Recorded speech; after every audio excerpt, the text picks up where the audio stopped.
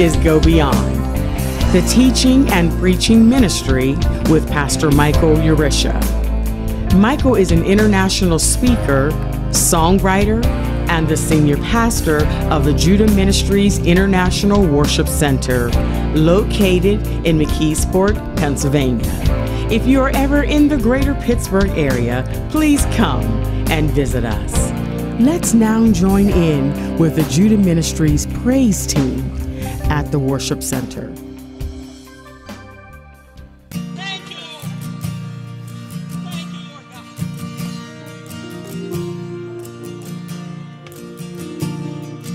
Jesus. Hallelujah, hallelujah.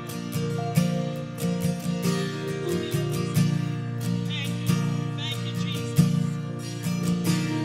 Oh, I've heard 1,000 stories of what they think you're like, but I heard the tender whisper of love in the dead of night, and you tell me that you're pleased and that I'm never alone.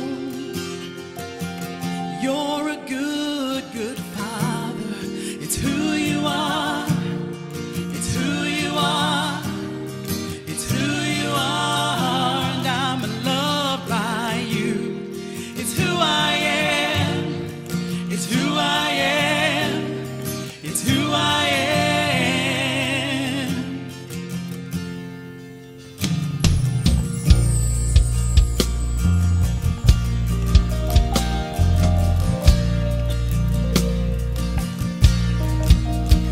Oh, and I've seen many searching for answers far and wide, but I know we're all searching for answers. Only you can provide, 'cause you know just what we need before we say a word.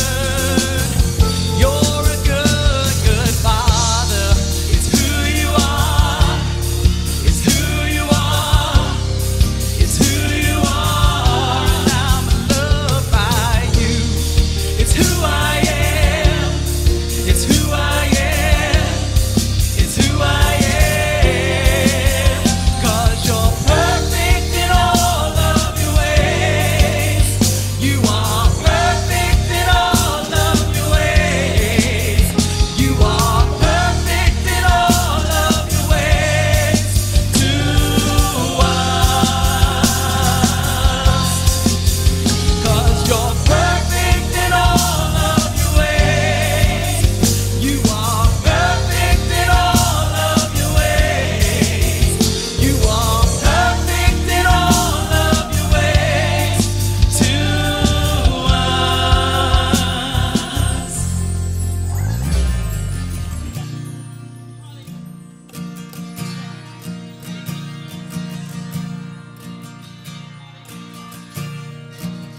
Oh, it's love so undeniable.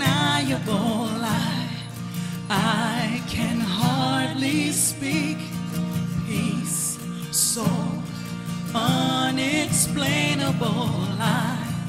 I can hardly think as you call me.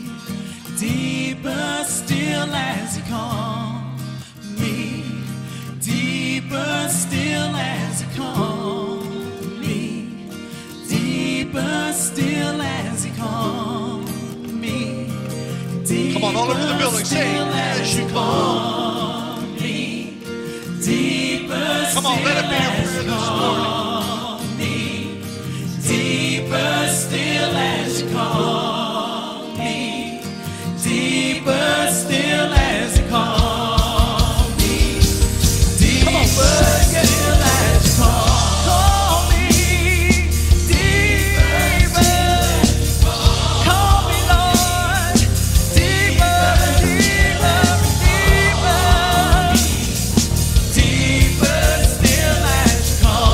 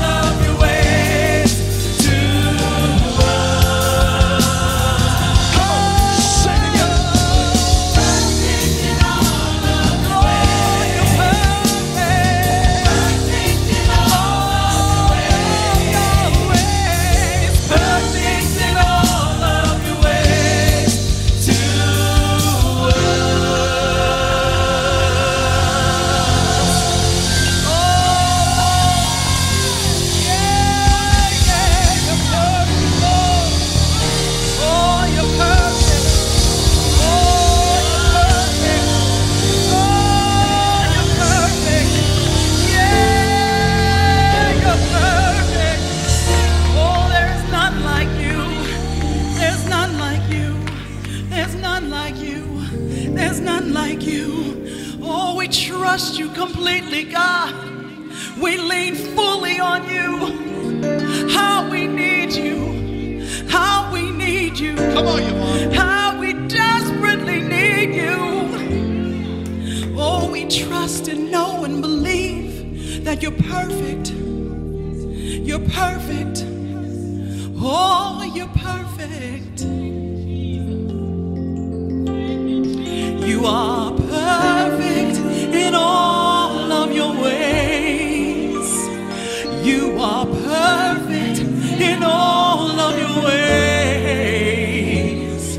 You are perfect in all of your ways to us. Yeah, Come on, everybody, sing. perfect in all of your ways. You are perfect in all of your ways. You are perfect in all of your ways to us. To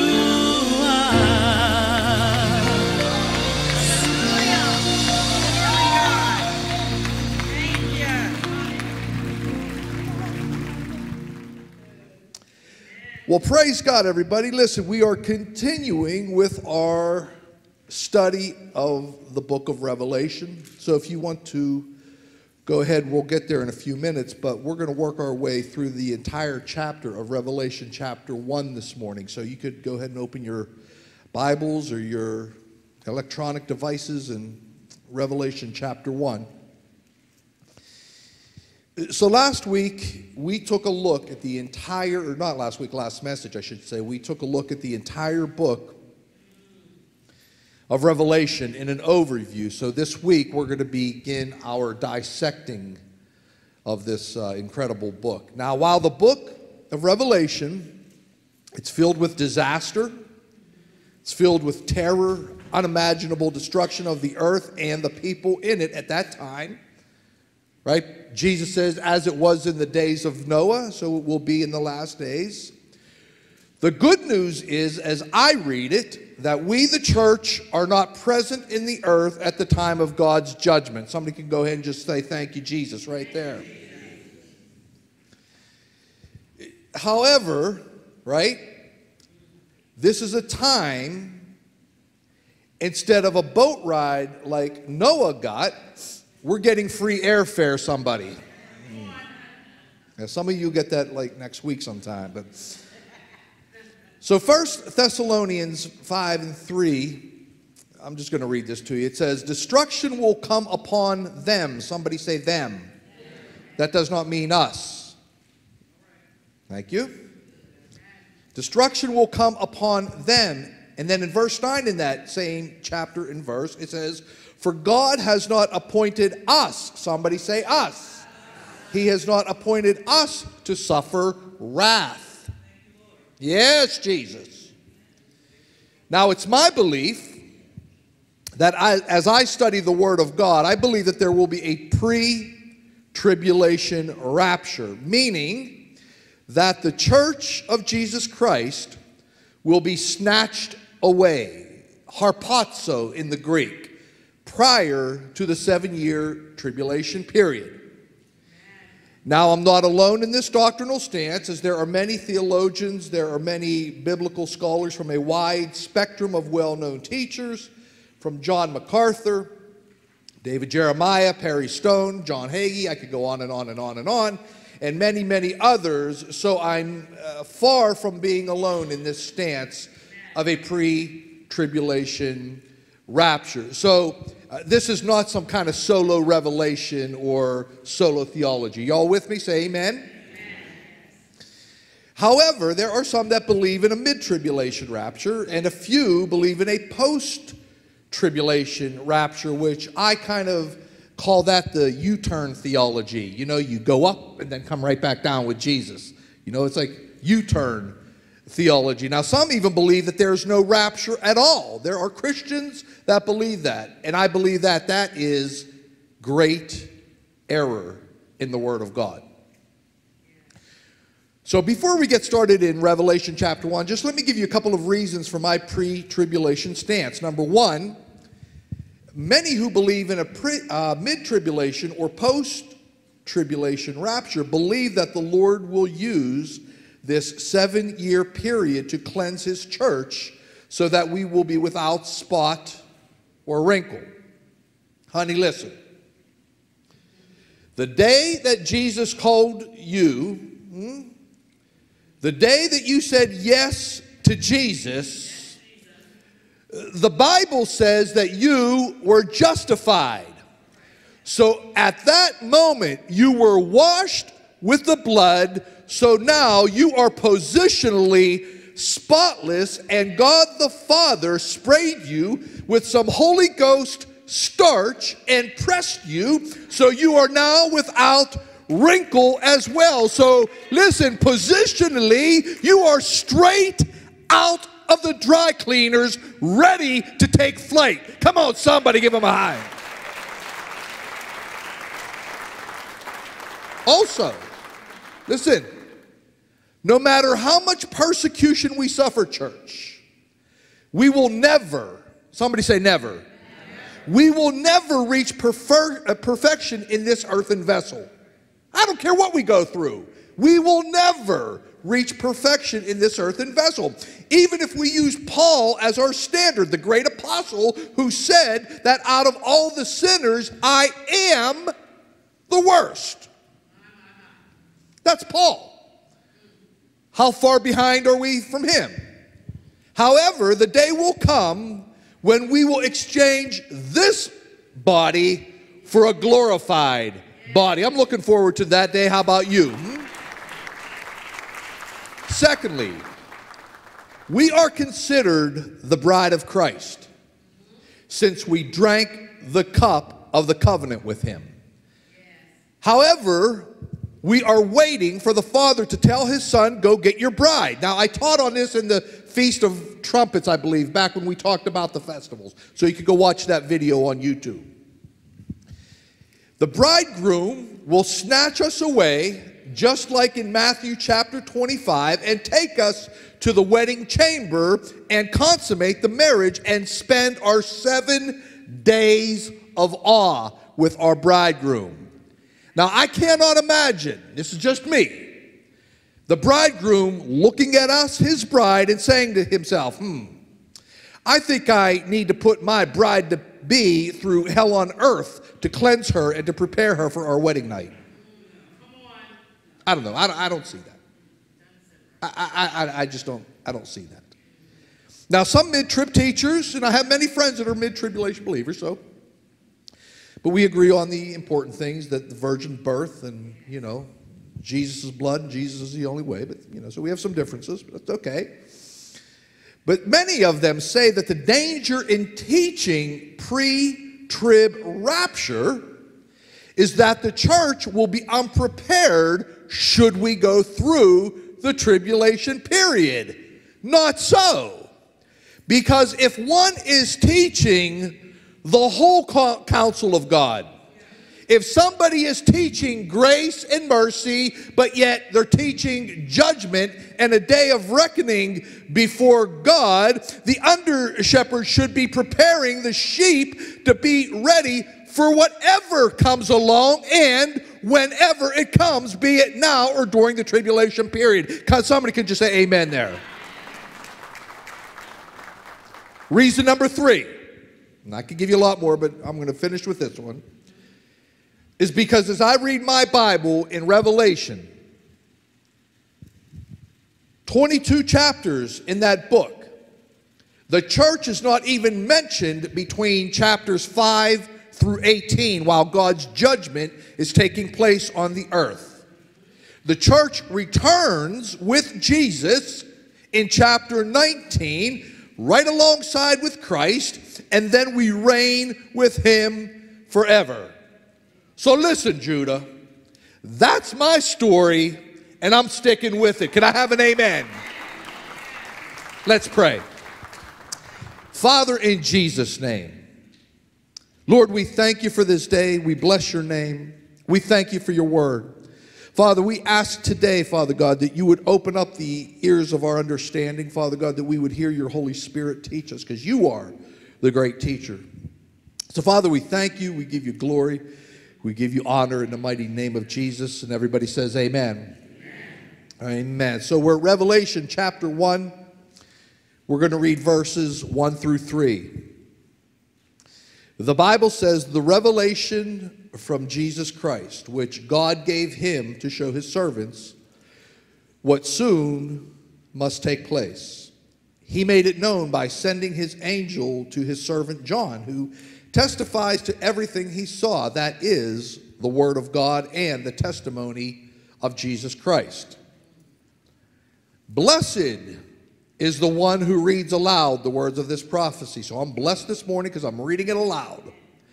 And blessed are those who hear it and take it to heart. Are you taking it to heart this morning? The Bible says you're blessed because the time is near.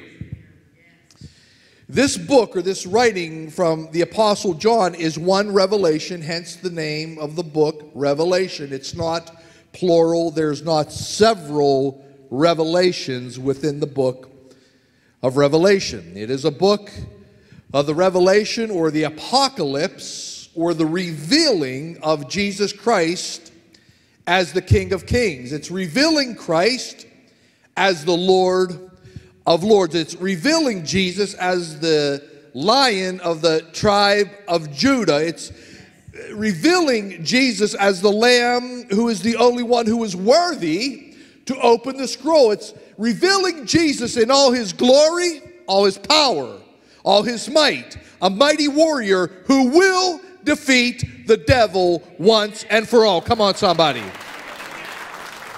There's no other book in the Bible that details the magnificent glory and the splendor of our God and his Son, Jesus Christ, who is our Lord and Savior. The book also gives us a few glimpses of heaven and also details events preceding and surrounding the second coming of Jesus Christ, not to be confused with the rapture. A lot of people misunderstand that. There are two events. There's the rapture of the church, which we disappear, and then there's the second coming of Jesus Christ, where we read in Revelation 19. So those are two completely separate events. Now, sometimes you'll read, especially in the Old Testament, and you'll read it in the New Testament as well, when the Bible talks about the day of the Lord, capital D. How many of you are familiar with that? The day of the Lord. The day of the Lord is not a day, it's a period of time. So when the prophets in the day of the Lord, my spirit will be poured out, he's speaking of a period of time. Is everybody with me? Say amen. So the other thing is when we're talking about the prophetic book, there are five, this is just an FYI, there are 5 times more prophecies of Jesus' second return, second coming, the second advent, as there was his first. Now, how many of you know Jesus fulfilled the first advent? He was here. Honey, hear me when I tell you, he's coming again. He's coming again. Jesus promised he would return. The angel said in the book of Acts 1:11 that the same way you saw Jesus ascend is the same way you'll see him descend. He's going to come out of the sky, somebody. Jesus said himself in John 14, if you could put that up, 1 through 4. It says, do not let your hearts be troubled. You believe in God? Great. Believe also in me. My Father's house has many rooms. If that were not so, would I have told you that I'm going to prepare a place for you? And if I go and prepare a place for you, I will come back. I will come back and take you to be with me, so that you also may be where I am. You know the way to the place where I'm going. But then, Thomas pops off and says, we don't know the way, Lord. You didn't give us a map. We don't have a GPS system. Baby, listen to me. You don't need a GPS system. You just need to know the way. And the way has a name. Oh, come on, somebody. The way's name is Jesus. Listen, saints of God, the return of Jesus Christ to take his church, to take his bride out of this world, and the pouring out of the judgments on this earth as revealed in the Revelation is not some fictional sci-fi story for Hollywood to go ahead and make a movie out of it. Come on, somebody. Even in some areas of Christendom, they proclaim that this is allegory. Please know there's a big difference between preaching the Bible and preaching some babble. The rapture of the church is not some fairy tale. It's not allegorical. Some say the word rapture is not even in the Bible, Pastor. So how could there be a rapture? The word isn't even in the Bible, all right? Well, did you know the word Trinity isn't in the Bible either? So does that mean that God doesn't exist in three persons, in the Father, Son, and the Holy Ghost? Of course not. We know that there is a Trinity, even though the word is not written in this Bible. Did you know in the entire book of Esther, God is not mentioned one time, but yet he's found on every single page in that book if you read it. Come on, somebody. I'm trying to help somebody here. Watch. 1 Thessalonians chapter 4, verses 16 and 17 says this. For the Lord himself,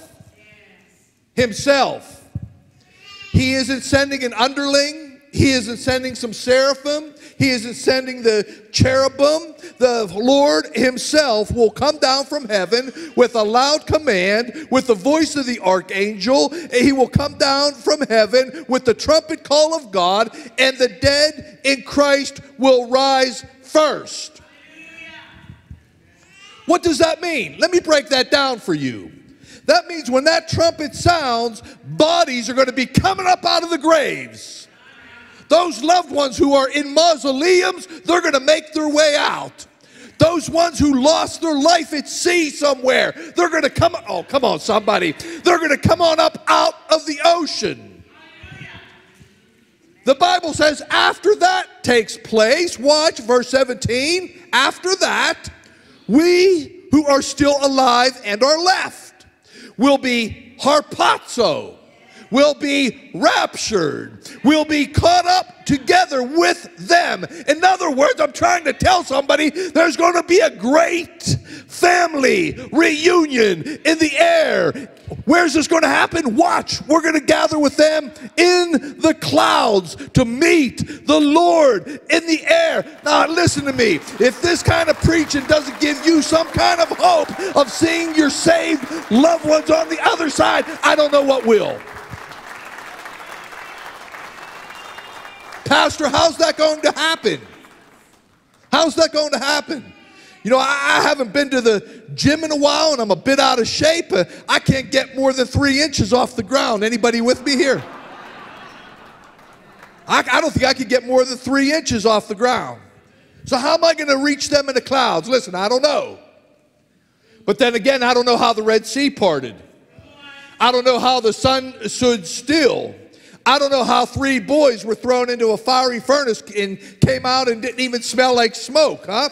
I don't know how a guy got swallowed by a fish, got spit up on a shore, preached to an entire city, and the entire city got saved. I don't know how that happened. I don't know how it happened in one day in 1948 that Israel became a nation again. I don't know how that happened. I don't know how it happened when Jesus come up out of the grave. All as I know is the Bible says it, I believe it, and that settles it. Come on, somebody, if you're with me.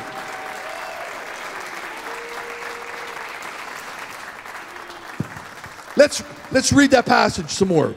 1 Thessalonians 4, 17 and 18. Watch. After that, they come up out of the grave. We who are still alive are left.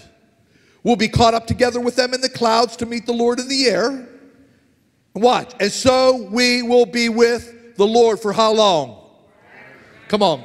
You didn't convince me. I know you ain't convincing no devil. How long are we going to be there? We're going to be there forever. Therefore, encourage one another with these words. Look at your neighbor. Say, neighbor, be encouraged. Let's get back to the book of Revelation.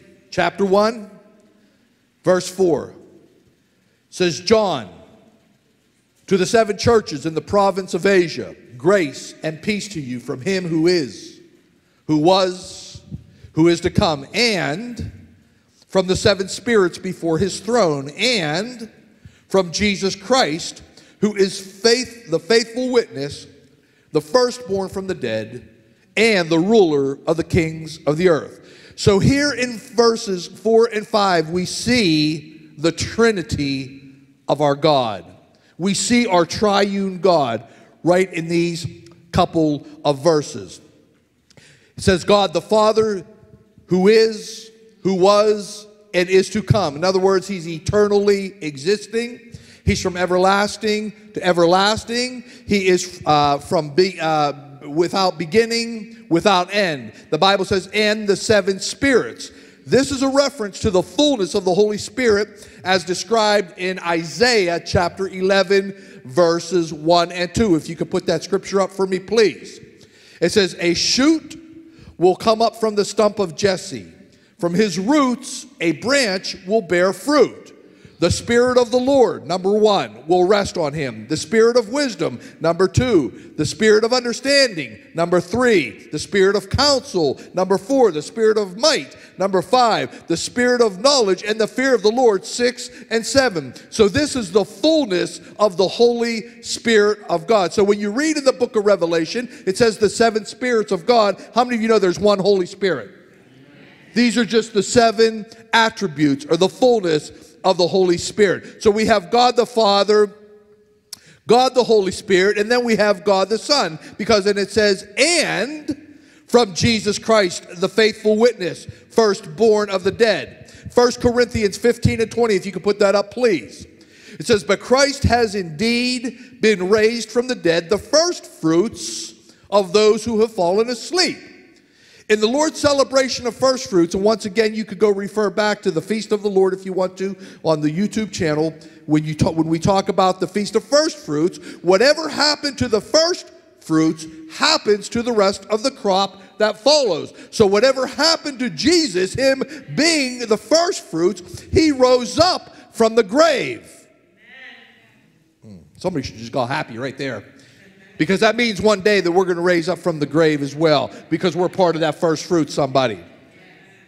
Revelation chapter 1, verse 5 through 8. Watch, it says, to him who loves us and has freed us from our sins by his blood, and has made us to be a kingdom and priests to serve his God and Father. To him be all glory, all power, forever and ever. And everybody said amen. Amen. Come on, we're talking about Jesus. Verse 7, it says, look, he is coming with the clouds, and every eye will see him, even those who pierced him. And all the peoples on the earth will mourn because of him. So shall it be. And everybody said amen. Amen. We're still talking about Jesus, church. Watch, verse 8. I am the Alpha, the Omega, says the Lord God. Now who's talking here? This is Jesus talking. Is everybody following me? Come on, connect some dots here. All right, I am, Jesus is saying, the Alpha and the Omega, who is, who was, who is to come, the Almighty, meaning unrestricted power, exercising absolute dominion and authority. And everybody who's looking for that day shouts amen. Now, the first time that Jesus came, he came as a lamb with mercy, grace, and forgiveness. The second time, he's coming as the Lion of the tribe of Judah with fire in his eyes. He's coming as the conquering king that he is. He won't be coming with grace and mercy the next time, but the next time he's coming with a sword, which will be his word. He's coming with judgment. That's why at the second coming, the Bible says the entire earth mourns, because they will be looking for some shelter. They're going to be looking for a place to hide. But the Bible says they will not find a place to hide from his judgment. In that day, there will be no place to hide. There will be no gray areas. Sin will be called sin. Honey, what you feel won't matter any longer. There will be no more coexist. Oh, I'm just trying to help somebody here. There will be no more Chrislam. There will be no more ecumenicalism with everyone sitting around singing Kumbaya, or what's that John Lennon song? Imagine all the people.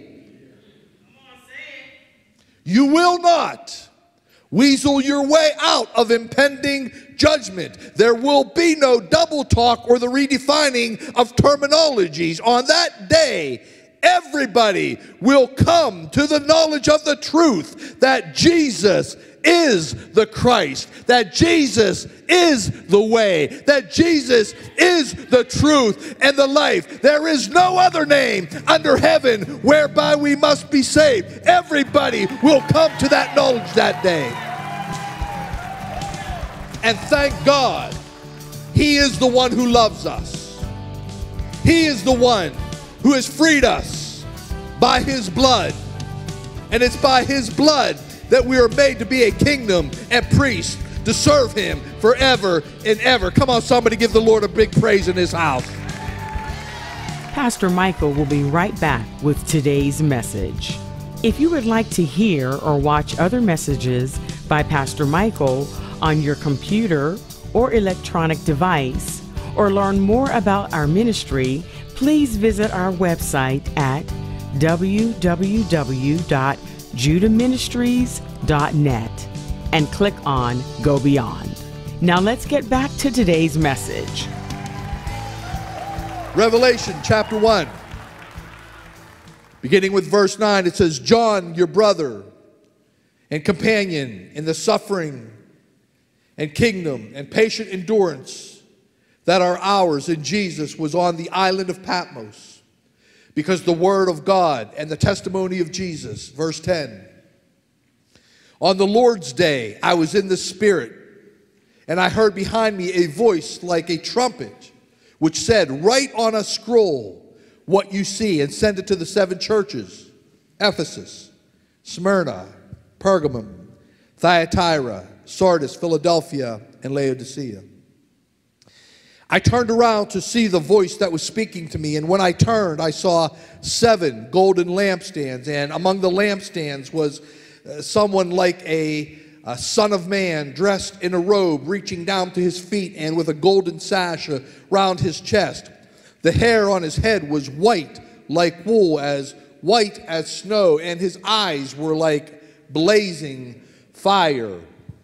His feet were like bronze glowing in a furnace, and his voice was like the sound of rushing waters. In his right hand he held 7 stars, and coming out of his mouth was a sharp, double-edged sword. His face was like the sun shining in all its brilliance. Now John was relegated to the Isle of Patmos for his preaching of the gospel of Jesus Christ. Church tradition says that they tried to boil him in oil to kill him, but he didn't die. So they relegated him to the Isle of Patmos, and this is where he received his revelation. Sometimes, church, listen, we need to be set apart that we might hear from God.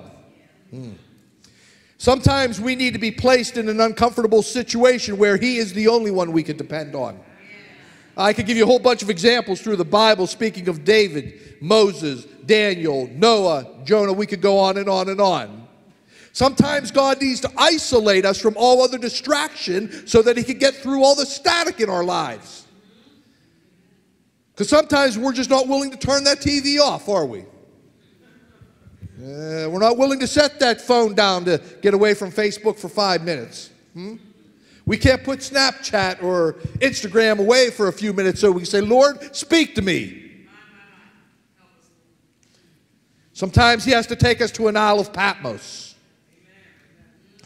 Listen, this is to everybody in this place. If you're born again, God, our Lord Jesus Christ, has a revelation for you. Father is trying to speak to us. He has a calling on your life. He has a mission for you to fulfill, and he will not give up until he gets through to you. Are you hearing him? Your spiritual assignment, listen to me, is not just to show up at church on a Sunday morning and fill a pew. So the Bible says that John heard a voice like a trumpet. In other words, it was very distinct. You do not mistake the sound of a trumpet. So there is no question as to who is speaking to John. It was the Lord Jesus Christ. Then in verses 12 and 13, it begins to describe the risen Christ. John sees 7 lampstands around him, and which are later described as the 7 churches, with the Son of Man dressed in a robe with a golden sash. The garments that Jesus is wearing depicts him as a priest and as a judge among his churches. Watch, let's confirm that with some other scriptures. I need Hebrews 8, verses 1 and 2 up there. It says, we do have such a high priest who sat down at the right hand of the throne of the majesty in heaven, and who serves in the sanctuary. So Jesus is our high priest serving us right now in the midst of his church and making intercession for us. Every high priest always had to have something to offer, and Jesus offered his own blood. My God. Hebrews chapter 9, verse 12 says this: he entered the most holy place once for all. In other words, he's not going to do it again. Once for all, by his own blood, thus obtaining eternal redemption. He's also depicted as judge, and he is the final judge. 2 Timothy 4 and 1. It says, in the presence of God and of Jesus Christ, watch, who will judge the living and the dead. Listen to me, somebody. Jesus will judge. Amen. Verse 14, the Bible says his hair is white like snow, or white like wool. This speaks of his purity and his perfect wisdom. And his eyes, like fire, they speak of his piercing and penetrating holiness. The day that we stand before Jesus, listen to me, somebody, he will look right through us. He will look right through you. There will be no sidestepping. There will be no excuses. There will be no semantics or, Lord, I really thought you said this. No, honey. Listen, there will be no confusion to us when he spoke to our hearts. So I want to encourage somebody today. What the Lord has spoken to your heart, do not disregard the voice of the Lord. Do not harden your heart before the Lord God Almighty, because one day we will stand before him, and he will have eyes like fire. So I'm trying to encourage you to do what God has called you to do, and stop doing what he's asked you to stop doing. 1 Corinthians 3 and 13, watch. It says their work. Whose work? Say my work. 1, 2. Say my work. This is our works. Will be shown for what it is. Here's that capital D I was talking about. Because the day will bring it to light. It will be revealed with the fire of his eyes. And the fire will test the quality of each person's work. Listen, Judah, nothing will get past our God, be it good, bad, or the ugly. Verse 15 says, his feet like bronze speaks of his walking through trials and his limitation as the Son of Man. In other words, he, Jesus, being all God and all man, therefore qualifying him to be the perfect sacrifice. Then his voice sound like rushing waters. In other words, when we stand before God, you will not talk back to the Son of God. You might talk back to your mama. You might talk back to your daddy. You might talk back to your spouse, but hear me when I tell you, you will not talk back to Jesus Christ. Your sassy mouth will cease. When he's looking at you, listen, your days of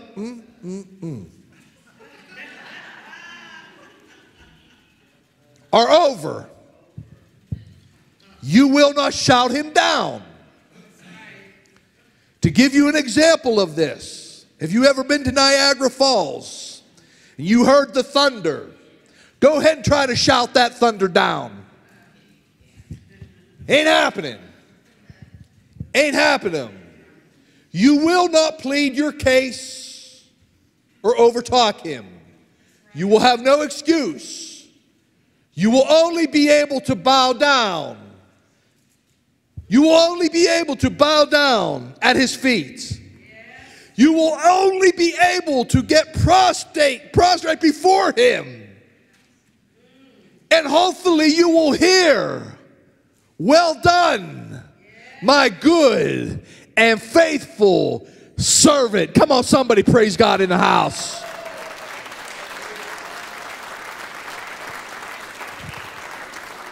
Verse 16 says, "The 7 stars in his right hand speak of him holding the 7 churches with authority," because it's in his right hand, meaning authority.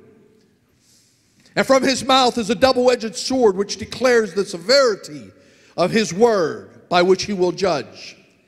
Hebrews chapter 4, if I could have that up there please, verses 12 and 13 says, "Watch, for the word of God is alive, it's active, sharper than any double-edged sword. It penetrates even to the dividing of soul and spirit, joints and marrow. It judges the thoughts and the attitudes of the heart. Nothing in all creation is hidden from God's sight. Everything is uncovered and laid bare before the eyes of him to whom we must give account." So listen. As Christians, as born-again, spirit-filled believers, our sin is already judged. Come on, somebody give God a praise right there. Thank God, our sin is judged. However, we will stand before Christ and give an account for everything that we've done and that everything that has been entrusted to us. So what kind of stewards are we? How did we manage our time? How are we managing our finances and our families, our marriages, our ministries, the callings that he has in our lives? How are we managing the giftings and the talents that he's given each and every person in the body of Christ? Listen, somebody, you are saved to serve. Yeah, I'm just going to go ahead and say this. It's time to get up off your assets and get involved into the kingdom of God.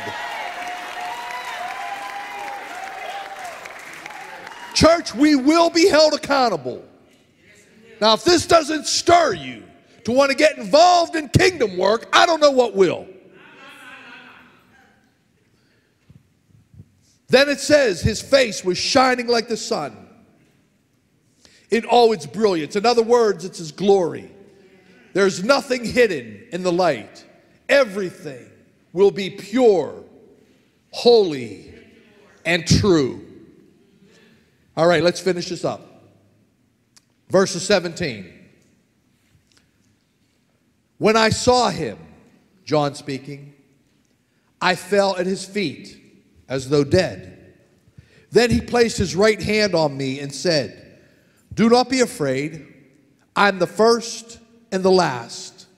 I'm the living one. I was dead, and now look, I'm alive forever and ever.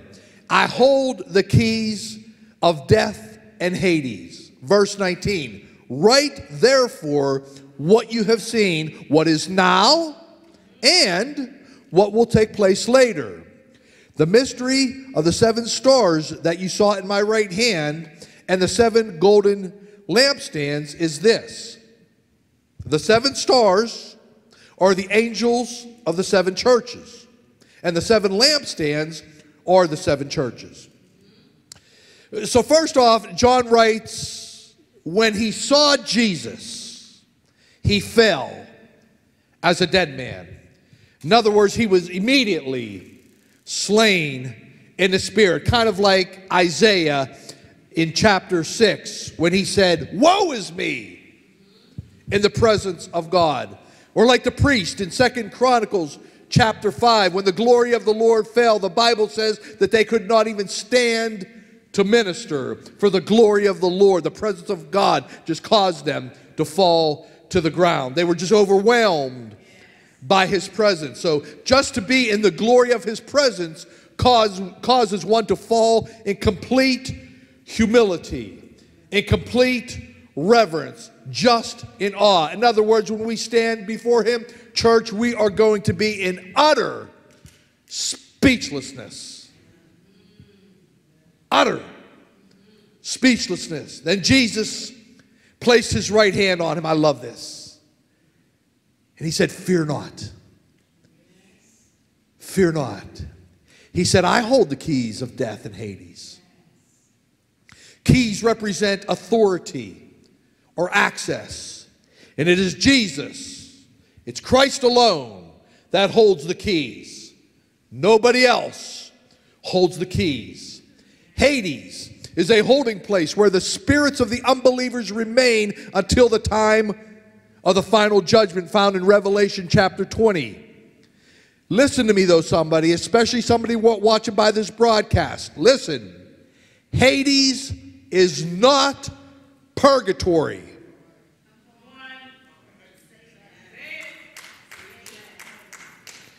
Nobody will pray you out of that place. Nobody will light candles and get you out of that place called Hades. I don't care how much money you have. I don't care how many masses or services you have in the honor of whomever.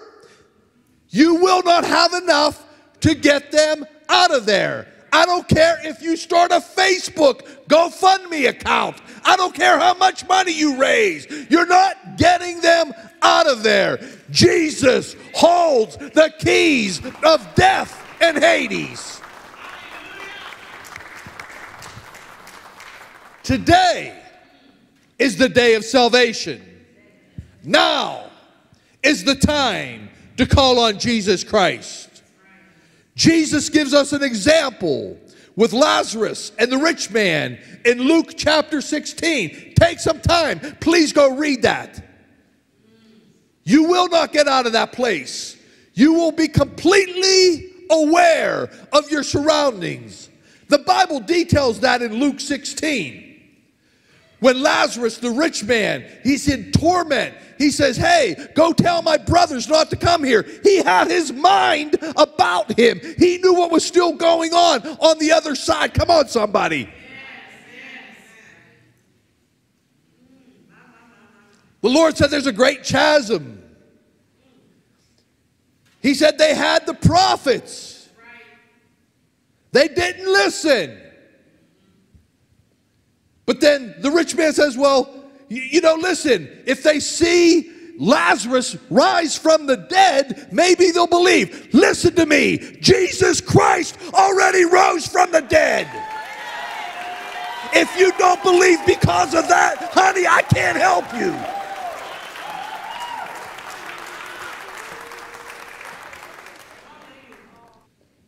That's why we need to preach the unadulterated truth. We've been called to be the salt of the earth, not the sugar of the earth. We haven't been called to sweeten things up while people are busting the gates of hell wide open. My God.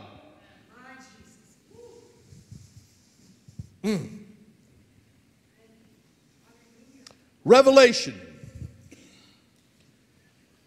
chapter 20, verse 14. So let me read this to you. It's on the screen. It says, then death and Hades, all those who are in Hades, are going to be thrown into the lake of fire. The lake of fire is the second death. Anyone whose name was not found written in the book of life was thrown into the lake of fire. Is somebody hearing this message this morning? This is not allegorical, as some well-known preachers are starting to preach, that there is not a literal hell. I'm here to tell somebody hell is a literal place. And it's interpreted that way in other parts of the Bible. We don't have time today to go through that. So the Bible speaks about a second death. So if you're born twice, you will die once. However, if you're only born once, you will die twice at the second death and end up in the lake of fire. Lastly, Jesus tells John to write down what is going to take place now and later. In other words, write down, because these things are happening currently. It's going right now. But there's things that are going to take 2,000 years before they happen.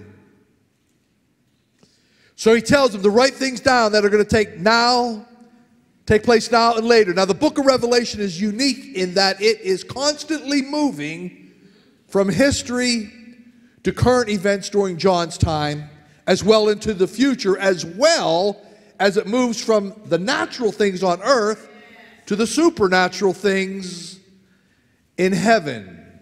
So when studying this book, you must take all of these things into consideration. Is this speaking of history or the future, or both?